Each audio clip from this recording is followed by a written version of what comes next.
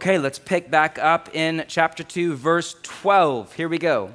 Therefore, my dear friends, as you have always obeyed, not only in my presence, but now much more in my absence, continue to work out your salvation with fear and trembling.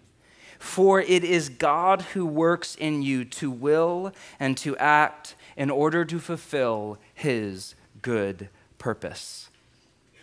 When you pick up the Bible and read Philippians chapter 2, verses 12 and 13, keep in mind, you are stepping into a flow of thought. Do not forget what Paul just said in verse 11, that jaw-dropping, explosive bombshell of a statement. Paul just said Jesus Christ is what? Lord.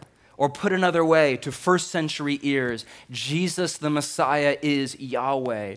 Or in today's language, Jesus, the King of Israel and of the world, is the creator of the universe in flesh and blood.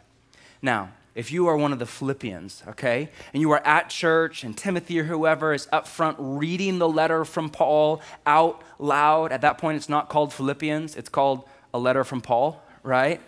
Reading out loud, and you are there, and he gets to that line, Jesus Christ is Lord. Right now your mouth is wide open. Your head is reeling. I imagine a long, awkward silence in the church. Jesus Christ is Lord.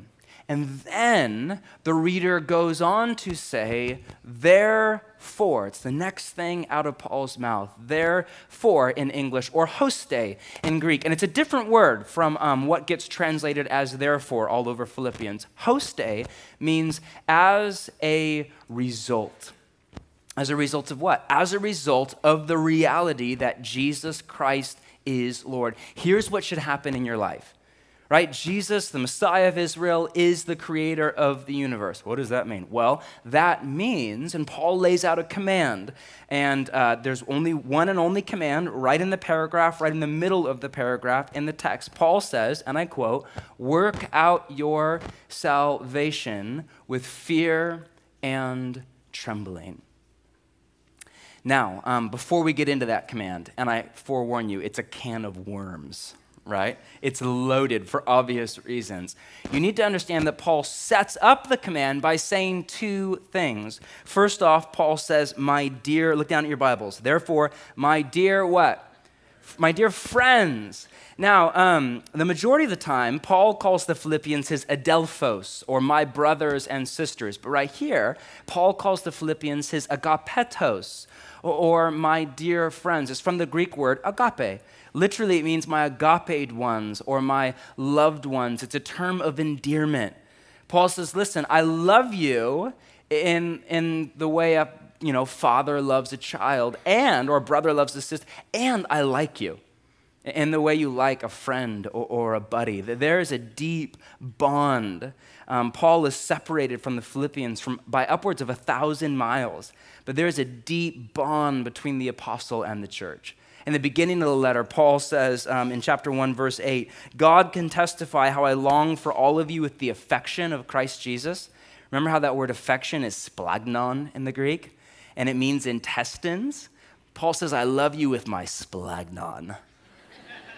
And I love you with my intestines. I love you deep in my gut. I feel agape or love for you. And then at the end of the letter, Paul says, my brothers and sisters whom I agape or love and long for, my joy and crown. Paul is up to his eyeballs in friendship. There is a deep, authentic agape love in Paul's heart for the Philippians. I get that because it's the exact same way I feel about you, right? I love you, you are my family, and I like you, you're my friends. I like to do life with you. I love to listen to you singing on that last song. Gosh, you sound beautiful. A few of you don't, but overall, right? The people I was sitting by, you sound, I like you. I like to hang out with you. I'm friends with you. I get that. And Paul, now the question is, why does Paul feel this agape or this love, this kind of love for the Philippians, right? He never calls the Colossians or the Galatians or the Corinthians his agapetos. Like the one and only other church he calls my agapetos or my loved ones is the Thessalonians. There are 14 letters to 14 churches in the New Testament.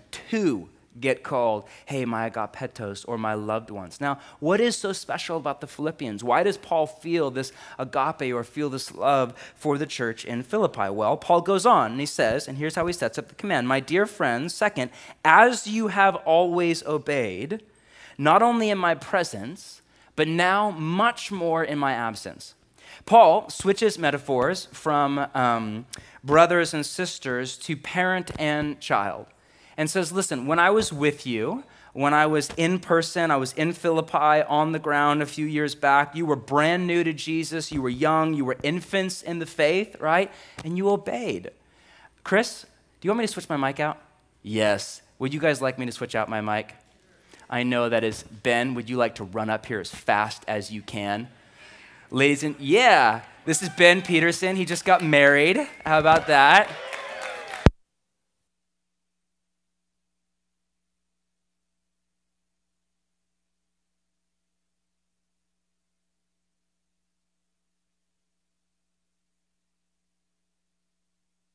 And are we on? How's married life? Don't answer that question. Never ask a man that 2 weeks after his wedding. All right, here we go. Much better. Is that okay? All right, what was I saying? Agapetos. Oh yeah, parent, child. Okay. Immaturity, right here. Okay, here we go. As you have always obeyed, not only in my presence, now much more in my absence. Okay, so as you obey, when I was with you, you were young, you were brand new, you were infants in the faith. Now, I'm long gone. It's been years. I'm hundreds of miles away in Rome, in prison, and you are all grown up. You're moved out of the house, and you're still obeying. That is what every parent dreams of for his child. Am I right? Right? I mean, you moms and dads, you know that full well. Your dream for your child is to grow up and to obey when you are no longer there to enforce the rules. Am I right? There's a line in the Hebrew wisdom literature that says, start children off on the way they should go, and even when they are old, they will not turn from it. Right? The goal of parenting is just that, to start children off, to set the trajectory. Here's how you live. Here are the commands to obey. And you hope and you pray on that day when you release the child, if it's a boy when he turns 18, if it's a girl, 42, when you release the child out into the world, you hope. What are you laughing at? You think that was a joke. When you release the child out, you hope and pray he or she stays on the road, on the straight and narrow when you are no longer there to enforce the rules. You know, I'll never forget growing up. I was raised in a dysfunctional home, to say the least. But I was raised, amazing father, amazing mother, all that. And my parents, period.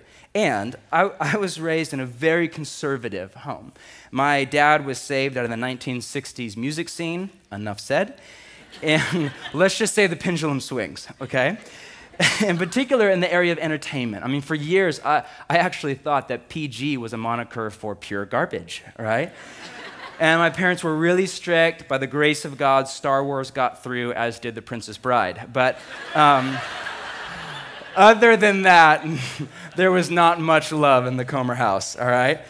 But I will never forget, when I was 10 years old, in 1990, I was in 5th grade, and Teenage Mutant Ninja Turtles hit movie theaters. How many of you were there, right? Yeah, you feel the 10 feels the love. The 8 stared at me with odd eyes, but the 10 feels the love.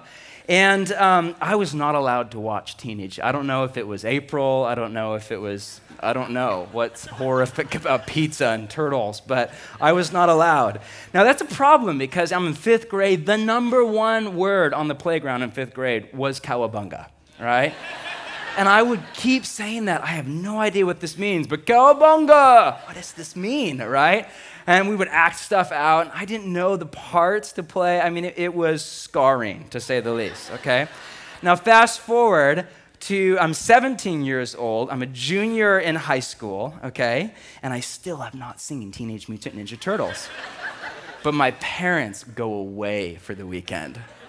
And for the first time, I am left alone, house to myself. I'm 17. I have a job, money in my pocket. I own a car, a 1977 Volkswagen bus. Thank you very much. That is a whole other sermon. And I'm sitting there one night thinking, what should I do? And it strikes me, Mom and Dad are not here. And I go down to Blockbuster Video, and I rent the Ninja Turtles. I pay cash, no trace. I go home, and cowering in guilt and shame, I watch Donatello and April on the screen.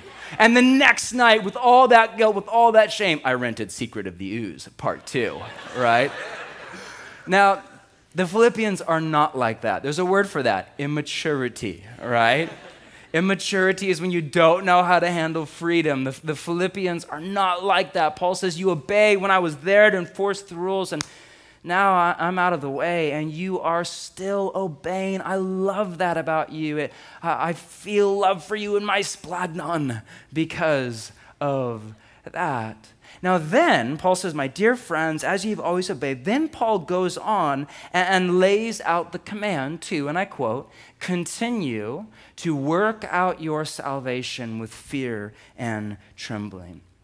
Now let's pull that apart one phrase at a time. First off, Paul says continue. Right? In Greek, it's in the present progressive, meaning don't stop, right? Don't stop working out your salvation. Keep up, keep going. To continue is ongoing, unflagging, implacable obedience. What Eugene Peterson called a long obedience in the same direction. I read this morning in Paul's letter to the Thessalonians, never get tired of doing what is good. How many of you get tired? How many of you get worn down? How many of you get bored of doing what is good day in, day out? Paul says, don't stop. Continue. And then he says to work out your salvation with fear and trembling. Now, keep in mind, he just said, as you have always obeyed, continue. And if you're there and you're listening to Philippians read out loud, your ear, you would think your ear is waiting for Paul to say, continue to obey. You've always obeyed, now in my absence, continue to obey, right? Makes sense. But Paul mixes it up a bit, and in place of the word obey, Paul puts the phrase, work out your salvation with fear and trembling. Now, whatever that means, it's a synonym to obey. Continue to obey, or, and here's what I mean by that, work out your salvation with fear and trembling. Now, to work out is a phrase that can be translated to go at it with energy, with drive, with intensity. I mean, to get up and get ready, to go and chase down and drive after, work out, continue, don't stop, to work out. And then Paul says your salvation. Now, what does Paul mean by salvation? I mean, so many people freak out right here. Is Paul saying, you earn your salvation? Is Paul down on grace? Is Paul saying you earn, and if you work hard enough, you earn? And one of the many reasons so many people freak out is because to many people, salvation is a flat, truncated, one-dimensional word. Right? To many people, it means getting out of hell and into heaven when you die, period, end of story. And there's truth in that, absolutely. I believe all that. But to Paul, it's a wide, elastic, panoramic word. And it's not just about you, it's about all of creation. It's not just about the past, it's about the future and the present. Paul uses the word salvation in the past, present, and future tense. Paul says, listen, you were saved. In the past, there was a moment in time when you, in Paul's language, passed from death to life, where you were an enemy of God, you were an object of the Creator's wrath, you were far from God, separated, no Spirit of God in your life, and then through repentance, through the Spirit of God pulling you closer and closer, pulling you through repentance and faith, you stepped into the waters of baptism, and you were a brand new creation. You passed into the kingdom of God. Now you are adopted into God's family. You are no longer an enemy. You are a son or a daughter, no longer an object of wrath. You are an object of mercy. You are saved in the past. And Paul uses that language all the time in the present tense. Right now, as you speak, you are being saved. You're a work in progress. Would you agree with that? If you're married, I'm sure your spouse would, right? I hope he's a work in progress, right? You are not done yet. You are incomplete. You are partial. You're halfway there. You are being saved. And Paul uses that language in the future tense. You will be saved. In fact, the majority of the time, I think, from what I understand, the majority of the time, Paul uses salvation or soteria in Greek in the future tense, as yet future, on the horizon. There is coming a day when you, and not only you, but the whole creation is put back together, where what God is right now doing in bits and pieces in your soul, in your mind, in your relationship, where it spreads out to all of your being, to your body and resurrection, from there to the whole universe, salvation on the horizon in the future. You are saved, you're being saved, you will be saved. It's kind of like a marriage, right? I was married, and I am married by the grace of God, and I hope and pray I will be married, right? There was a moment in time, right? June 16th, 2001. Should know that. There was a moment in time when I said, I do, by the grace of God. My wife said the exact same thing back, and I was married. But I am going to spend the rest of my life living up to what is already true of me. I'm already a husband. I'm already married. I'm not earning that per se, but I'm living up to that. Every day is an opportunity to grow as a husband, to work out my husbanding, or whatever, right? With fear and trembling. Every day is an opportunity to live up to what's already true of me. I'm already married. Every day is an open door to live up. In the exact same way, Paul says, listen, you're already saved. And now every day you get an opportunity to live up to what's already true of you, to work out your salvation. And then Paul goes on and says, with fear and trembling. Now that's one of those lines that if you're anything like me, you skip over when you are reading the Bible. I don't really want to know what that means. I just hope it doesn't mean what it sounds like it means, right? It's a phrase, fear and trembling, used all over what you and I call the Old Testament, what Paul called the Scriptures, that speaks of when a man or a woman encounters the presence of the living God. I think of the prophet in Isaiah 6 in Jerusalem, in the temple, gets a vision of God, and the first words out of Isaiah's mouth are, woe is me, I am undone. I'm a man of unclean lips. My eyes have seen the King. I think of John at the end of the Bible in Revelation 1. He is on the island of Patmos, and he gets a vision of Jesus back from the dead, risen, exalted to the right hand of God, so to speak. And the first thing John says in Revelation 1 is, I fell at his feet as though dead. And Jesus put his hand on John's shoulder and said, John, do not be, anybody know? Afraid. Why? Because John was scared to death. In my opinion, we have lost something of fear and trembling. We have slipped to right on the edge of a flippant and irreverent theology of God.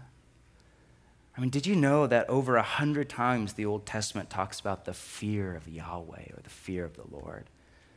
Did you know there are 36 commands in the Torah to fear God? 36 times. God commands you and me to fear God. Wait a minute, I thought fear was a bad thing. Well, not always. The problem is not that we fear, it's that we fear all the wrong things, right? We fear money or unemployment or cancer or sickness or death. God says, listen, fear me, and then you will have nothing else to fear, but fear me. I cannot tell you how many times I have heard people explain that word away and say, you know, it doesn't really mean fear. It means reverence and respect. That's funny because it says fear. You know? I'm no scholar, but I am well aware there are words in Hebrew and Greek that mean reverence and respect. That's not one of them. In Greek, fear means fear. Now, I don't think it means fear in the sense of cowering in the corner, scared to death of God with a lightning bolt ready to zap you if you screw up, right? But let's be honest, that's 1% of you who feel that way about God. I mean, when I think of fear, I think of my dad growing up, right? I mean, I was well aware that my father loved me. There's no doubt in my mind, amazing father. And I was well aware that when I disobeyed, I was scared to death, right? And it was well-placed fear. I mean, the worst words when mom said, "Oh, wait till your father gets home." Oh no, there goes the rest of my day, right? The dark cloud hangs over you. There goes the neighborhood, okay, right? But fear and love are not mutually exclusive. You can enjoy the love of your father and at the same time be scared to death of what will happen if you disobey and step outside. Not mutually exclusive. In fact, one flows from the other. I think of creation. You know, a few weeks ago, I was over in Eastern Oregon with my family, and out by the Ochicos, you ever been there? Painted hills, drop dead gorgeous, right? And we go on a hike up at the top of a mountain, and there's a cliff right on the edge, and it is, I mean, mind-numbing in beauty, right? But it's really dangerous. I'm there with my 3 kids, and, you know, I will never forget, you're right on the edge of the cliff, and it's weird because on one hand, you're scared to death, because you're well aware one wrong step, it's way out in the middle of nowhere, no guardrails, none of that. One wrong step, you're dead. Right? One wrong step, it's over. But at the same time, there's nowhere you would rather be because you are in the presence of raw, uncut beauty. That is the creation. Can you imagine standing in front of the Creator? Paul says, listen, one day you will. One day you will stand in the presence of the living God. Right? There's a spot in Paul's letter to the Corinthians who are kind of off track, and Paul says, listen, you will all stand before God and answer for the deeds done in the body, whether good or evil. Another one of the verses we don't like to talk about. Wait, me? But I thought I'm saved. Absolutely. I thought God is my Father. Absolutely. And when you disobey, you will stand in the presence of the living God in fear. And in the meantime, Paul says, work out your salvation with fear and trembling. Now, that line all by itself is a can of worms, right? Work out your salvation. Paul just said work out, and then Paul just said salvation. Uh-oh, red lights on dashboard go off, right? And then you add on the tagline with fear and trembling. Holy cow, it's a tightrope, right? I mean, you fall on, it's really easy to misinterpret. I mean, you fall on one side or the other, and you are in trouble, which means, before we move on, let's clarify both sides, all right? Next slide. On one hand, the text says work out your salvation. Make sure you write that down. Not work for your salvation.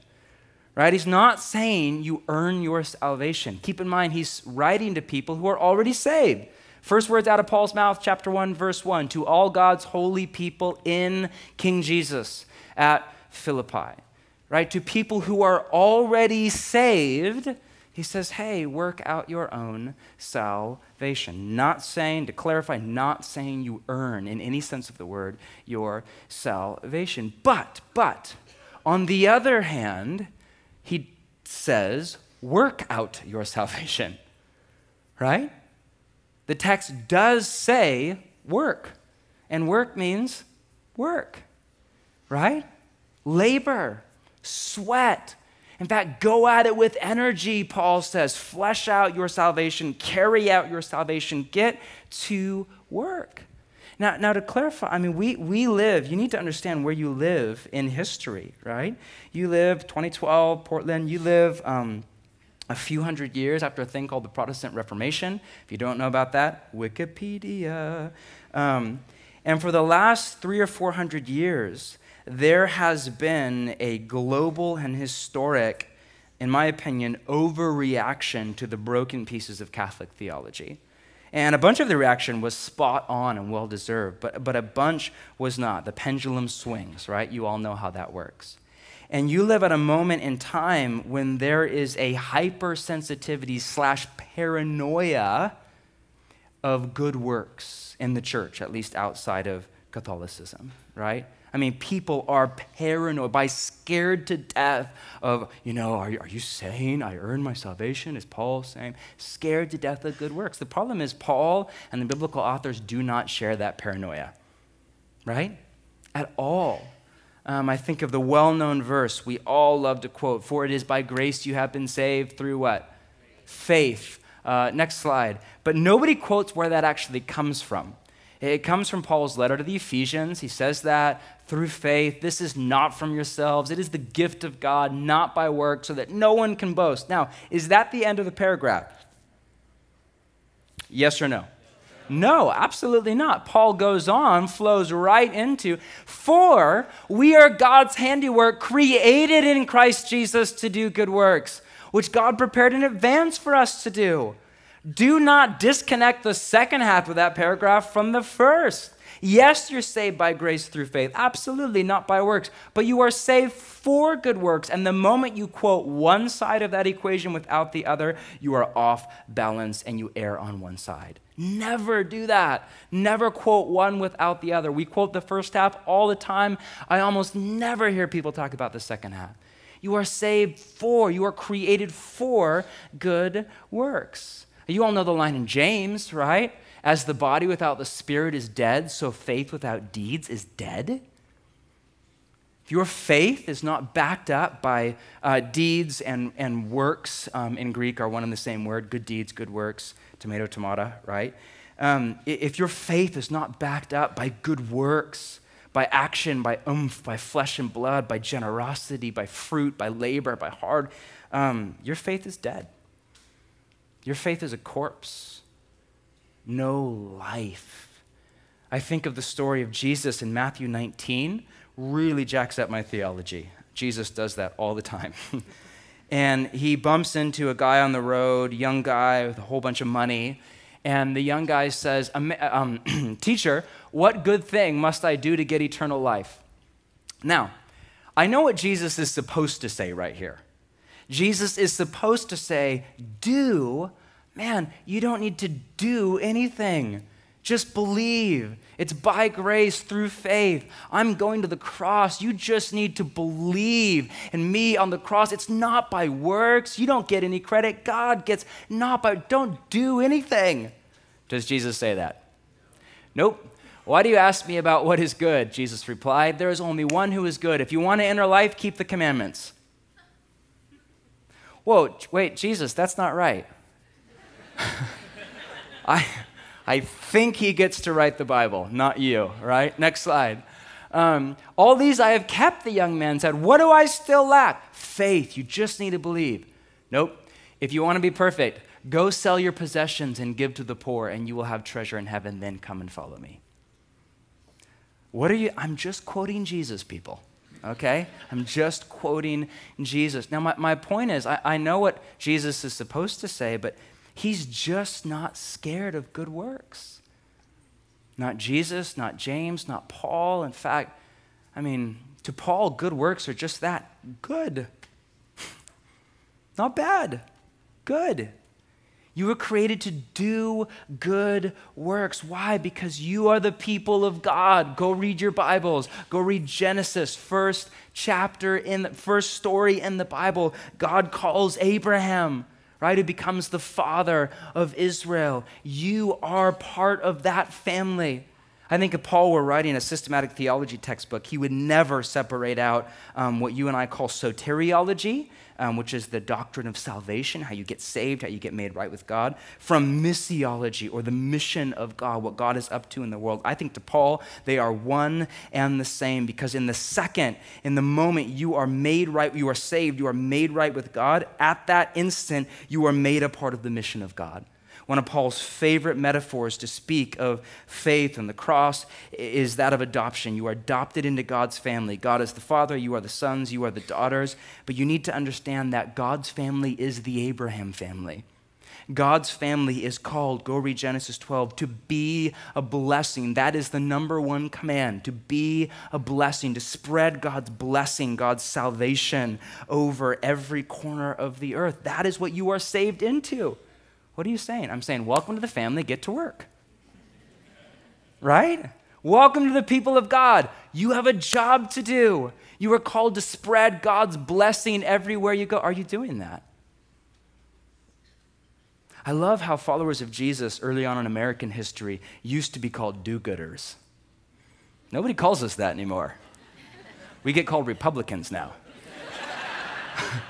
Wait a minute. What happened? I think we lost the plot line, right? You are called to do. Are you doing that? Is that true of you? Are you a blessing to your neighborhood? Are you a blessing to your office? Are you a blessing to your children? Are you a blessing to your parents? Are you a blessing to your family? Are you a blessing to your friends? Are you a blessing to your church? Are you a blessing to me? Are you blessed? Just saying, you know. Are you doing that? You are called to spread God's blessing. Now make sure, yes, you are saved by grace through faith, but you are saved for good works. Yes, you are adopted into God's family by the sheer scandalous grace of God, and you have a job to do. Make sure you walk that line. Now, for those of you ex-Catholics who are nervous right now, okay, keep reading. You're thinking, how can Paul say that? Paul just put the phrase work out right next to the word salvation. I mean, that's like putting gasoline next to a fire. Right? How can Paul say that? Well, keep reading. Paul goes on. Listen to what Paul believes. Okay, listen.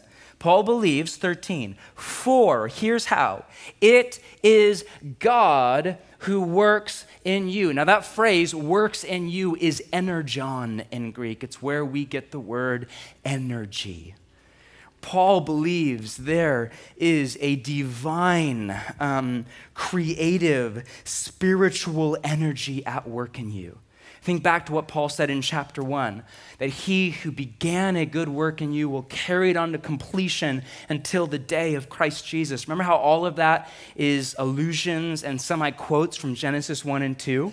And Paul is retelling the Genesis story and saying, listen, the Creator God, the exact same creative energy, also known as the Spirit of God, that spoke the universe into existence, is at work deep inside your being. And all you have to do, all you have to do is plug in to that power source, right? And if you plug in, there is power.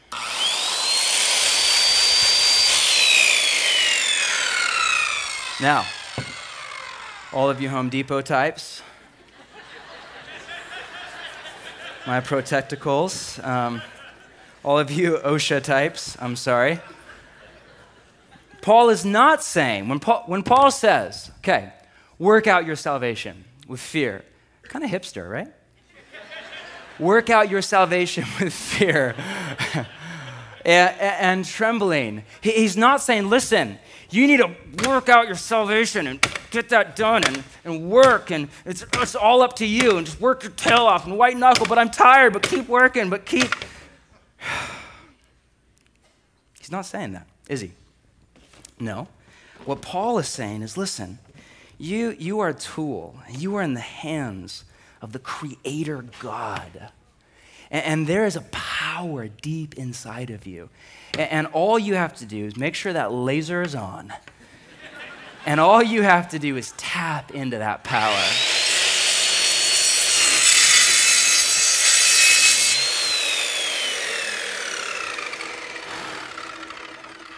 Those of you in the front row, welcome to church. Now, I mean, that's what he's saying. I'm going to keep these on. That's what he's saying is, listen, there is an energon. There is an energy deep inside of you called the Holy Spirit, and all you have to do is tap in. God who works in you. And then he goes on to say, to will and to act. Now, there's a whole bunch of different ways to translate that phrase, to will and to act. Next slide. It can be translated to will and to work in the ESV, or to help you want to do and be able to do, or giving you the desire, I love that, and the power to do, or creating both the desire and the drive to promote. I love that language of desire. Paul's saying, listen, the Holy Spirit generates in you a desire to obey. Now, in theology, it's called regeneration. And it is a piece of theology we do not talk about enough. Make sure you listen right now for the next few seconds. When you are saved, at that moment, when you come up out of the waters in baptism, for example, at that moment, you are filled with the Spirit of God and you are regenerated. What does that mean? That put simply in layman's, it means God puts a new heart into you. In the language of the prophet Ezekiel, God takes out the heart of flesh and God takes out the heart of stone and God puts in a heart of flesh. And God actually regenerates your heart. And now, as a child of God, your deepest desire is to obey. Now, your strongest desire is not always to obey, but your deepest desire is. For example, anybody have a boyfriend here or girlfriend? Spread the love. Hand up. I mean, right now, you are proud. Unless if it's like on the edge and you're like, nope, okay, I thought. No. I'm sorry, you had a boyfriend, or you thought you had, no more. But, I mean, and you know that moment when you're with your boyfriend or your girlfriend, and it's late at night, and you're all alone, and, you know, you're being dumb, and temptation is at an all-time high. In that moment, your strongest desire, I'm guessing, is not for purity, right? It's not to keep your hands in your pocket, your clothes on, and pray and read the Bible, right? Guessing your strongest desire is whatever. Never mind. That's a whole other sermon. But when you're outside of that moment, when you're sitting clothed and in your right mind, okay, your deepest... I'm going to move on from that. Your deepest desire is for purity. I mean, your deepest desire when you are in your right mind is to obey. You know full well the command in 1 Thessalonians 4. This is God's will for you, that you should abstain from sexual immorality. You get that. You know, no questions asked. You get God's will for you. What God is after for you is for purity, for you to abstain from sexual immorality. You know Paul goes on and says you should not defraud your brother or sister. That human being is not an object for you to steal from, but it's a brother. She's a sister. And when you take away purity from him or her, it's robbery. You are stealing from his or her future joy. I mean, you know what Paul says next, that you are to honor God with your bodies, and you want that. You want to honor God with your body. It's your deepest desire. Now, if that's not true of you, either that means A, you're not regenerated, in which case the door is wide open. Jesus says, come in, repent of your sins, put your faith, step into the waters of baptism, follow Jesus, become a brand new creation filled with the Spirit, get regenerated. Open door, open invite.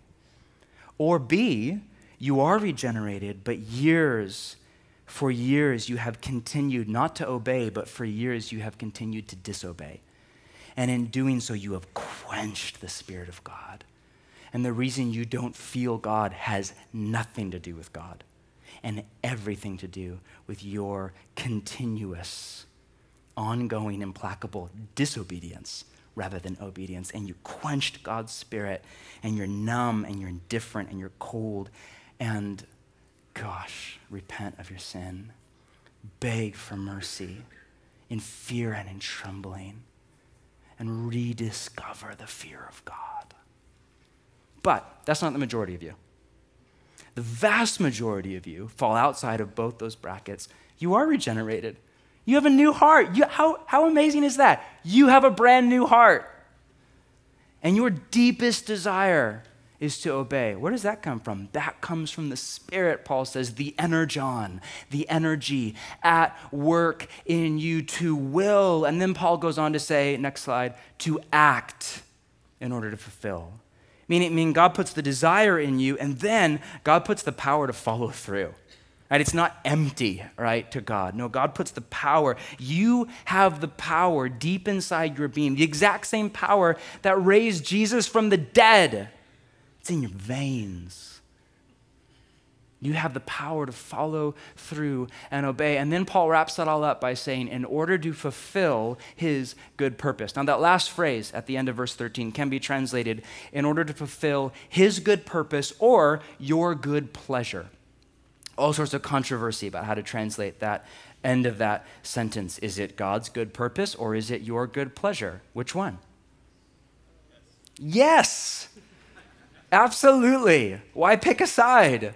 Both are true. You need to understand, and please listen, that God's good purpose and your good pleasure are one and the same thing. Please wake up, get that, understand deep in your head and your heart. Right? God is after, obedience is about your good pleasure. God is after your joy. It's what's best for you. It's what's best for your body. It's what's best for your future. It's what's best for you. So many people think of God's commands as arbitrary, right? Kind of like the speed limit. Right? Out there somewhere is a dude or a dudette, and his or her job is to make speed limits. Should we make this road 35 or 45? I don't know. I'm in a 45 kind of mood today, you know? So many people think that way about God's commandments. His take on sexuality in marriage, outside of marriage. Let's go with inside marriage, right? And I mean, you know how you think about the speed limit, right? There's a speed limit, right? No, I mean, hey, as long as nobody's looking and as long as no harm is done, what's the big deal? It's how so many people think about God's commands. It's not right. You need to understand God's commands are not the speed limit on the road. God's commands are the road. Jesus flat out said that. My teachings, he said, are the hodos in Greek, or it gets translated as way or road. To what? To life. When you obey, you're not just staying on the road. You're staying on the road to life. When you disobey, you're not just breaking an arbitrary... You're careening into disaster. Jeez, I love that idea that the reward for obedience is obedience. You are called to obey. It's for your good pleasure. And at the same time, obedience is about God's good purpose. Because God is after joy, not just for you. Yes, but God is after joy for the whole world. Now, I love... That is one of the many reasons you and I are called to obey, to continue to work out your salvation with fear and trembling. I love how Paul answers the why question. I love that about Paul, right? Always, 9 times out of 10, he answers the why question. He never just says, hey, obey. Why? Because. Right? That was what your dad said, but that's not what God said. I don't always have a good answer, just because, right? Now, Paul always lays out reasons to obey. There are 4 right here in today's text and last week's text, right? 4 in one paragraph, okay? First off, if you're taking notes, Paul says, why obey? Well, because Jesus obeyed, right? Think back to last week. He was obedient to death. The whole point of the hymn from last week is that Jesus is the paradigm. If Jesus obeyed, so should you. Jesus is not asking you to do anything he was not more than willing to do himself. Jesus obeyed. Secondly, Jesus is Yahweh. Enough said. Jesus made the universe, and he said, obey. Okay, right there. Case is closed. 3, there is a divine, creative, spiritual energy at work deep inside your being. Your deepest desire is to, all you have to do is tap in. And last, God's good purpose and your good pleasure are one and the same thing. He's after your joy. In my opinion, that is more than enough reason to obey. Do you believe that? Do you? Yes or no? Do you believe that? I love how Paul writes to the Philippians and says, listen, You know what I love about you, Philippians? You obeyed when I was with you, when I was present, and now that I'm not anymore, now that I'm absent, you are still obeying. If Paul were to write you a letter, could he say that of you? You know, one of the things that I noticed from my vantage point about my generation, and I know not all of you by any means are in my generation, but a bunch of you are, is that as far as stereotypes go, a bunch of you were not raised in the church. You're brand new to Jesus and church and all that. Welcome to the family of God. Get to work. But a bunch of you were. And a bunch of you, as a stereotype, were raised in very conservative Christian homes right on the edge of legalism, right? And you grew up in that. It's not all bad. But then you turned 18. You moved out on your own. You got a tattoo. It's in Hebrew, don't worry, you know. Take that, grandma, right? Started to cuss a little bit on the side. Dude, it's missional, right? You discovered beer. Oh, wow. Every other Instagram shot is you and your whatever, right? And you know what's going to happen? We're going to play one massive generational game of ping pong. And the pendulum is going to swing. And I guarantee you, my son's generation, Jude, and all your kids that you have now or you're praying to have in the future, are going to grow up for the most part in very liberal Christian homes right on the edge of sin. And we're going to play ping pong, one generation after the next. Listen, the opposite of legalism is not liberalism, it's holiness. It's freedom to live in the shape of God intended. Immaturity is when you don't know how to handle freedom. It's when you're an idiot and you're stupid. Maturity is when you get a letter from Paul and it says, hey, listen, you're all grown up, you're out of the house, I'm not there anymore to enforce the rules, and you are still obeying more now than ever. Well done. If Paul were to write you a letter, could he say that of you?